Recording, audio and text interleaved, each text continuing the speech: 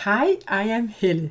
Today I will take a look at an expansion for Mindbug, and this is a standalone expansion, Battlefruit Kingdom. It is for 2 players and takes 15 to 25 minutes to play, and is for the ages 8+.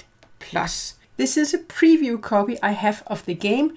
The game will come on Gamefound on the 16th of April. I will put a link in the description.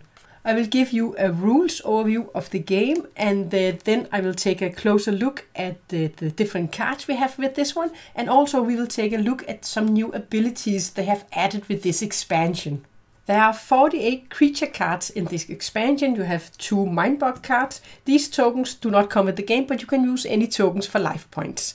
Each player will start the game with 10 cards, and you're going to have 5 to your hand, and then a draw pile with 5 cards. Then 3 life tokens, you can use cards for it, and you have 2 Mindbug cards. And that is the setup for the game. The goal of the game is to make your opponent lose all of their life. Then you would win the game. On your turn, you can play a card from your hand, or you can instead choose to attack with one of your creatures from your play area.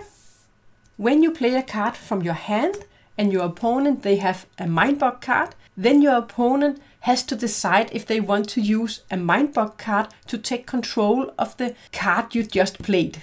If they use a Mindbug card, then they will put the played card into their play area and resolve any effect on it as if they had played the card. Then they will remove the Mindbug card from the game. They will not get that one back. The player that played the card, they will draw 1 more card to the hand, so they have 5 cards to the hand, and then they will take another turn. If the opponent didn't use a Mindbug card, then you would have received the card, and then it would be the opponent's turn. Instead of playing a card, then you can choose one of your creatures and attack your opponent. They can choose to block your attack with one of their played creatures, or instead of blocking, they can choose to lose a life. If they choose to block, then the creature with the lowest value will be defeated, and there might be some abilities that can alter what is going to happen. But normally the creature with the highest number is going to win, and this one would have been defeated. Then it would go to the discard pile for that player, and the other one will go back to the play area.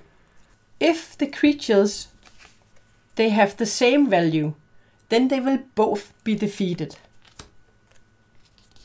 There are some abilities on the cards that can alter with how you are going to resolve the battles. There is a new ability with this expansion called Fast.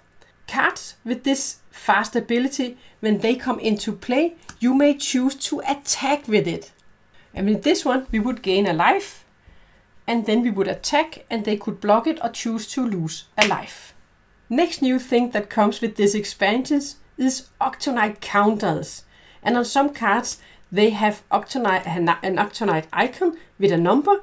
They come into play with that many Octonite counters on them. On these cards, there is a harvest effect, which is activated when the last counter is removed from the card.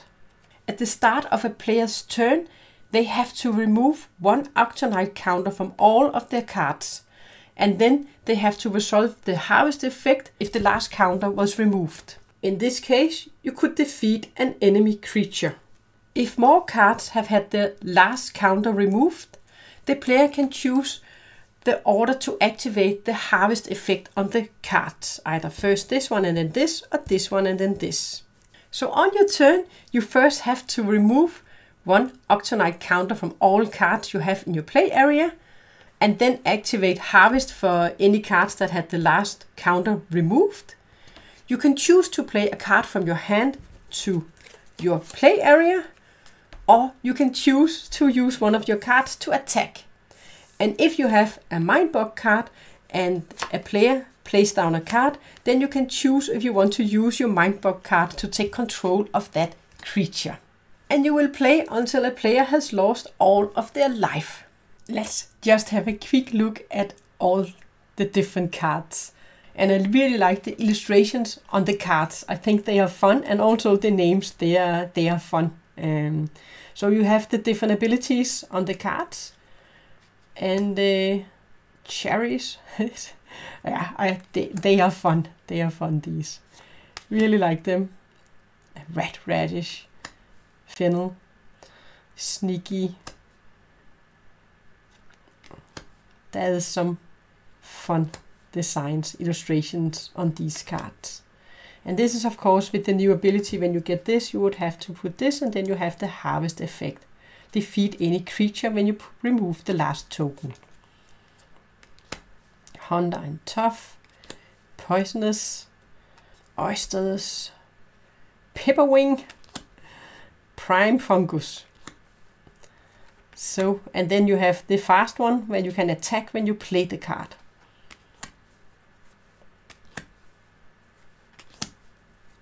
Just, and then you can gain 2 life. You can go over the start of 3 life, so you can have more than that.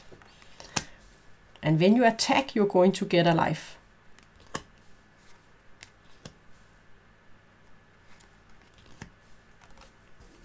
And there are 3 of the cards, there are 2 of. I really think this is a great 2-player game. And I especially like the thing you have with the Mindbug cards, because they really do mess with your mind. I mean, you have to make tough decisions in which card you're going to play, because you don't want to play your very best card, because you know if your opponent, they have a Mindbug card, that they could Mindbug the card you have. So you want to save your really good cards until they have used both of their Mindbug cards. And also on the other hand, when your opponent, they play down a creature, then you have to decide, do you want to Mindbug their card and summon that creature to your play area? And then you would get the benefit of their ability with the creature. So it's a fast, little, fun game. And with tough decisions for when you're going to use your Mindbug cards and when you're going to play your different cards. Sometimes you will have cards and you're like, I don't want to play any of them because I don't want my opponent to steal the card from me, to Mindbug it and take control of the creature that we have. Yeah, so I really enjoy this game. And this is an expansion. It's a standalone game, so you can play it without the base game. But if you have the base game, then you can combine the base game with this expansion. And another thing, this is a very small box, so this is a great travel game. So if you're on travel and you want a little quick game with you, then this would be perfect for that. So this is just such an intense little game that is going to mess with your mind, and it's absolutely great. And I do have a playthrough of the base game up on my channel. I will put a link in the description where I've played a game with my beautiful daughter Line. So if you want to learn more about how the normal abilities they work, not the new abilities that come with this expansion, then you can go and watch our video with the base game. But there we will explain all of the other abilities. But that was my look at this great little expansion for Mindbug. Thanks for watching.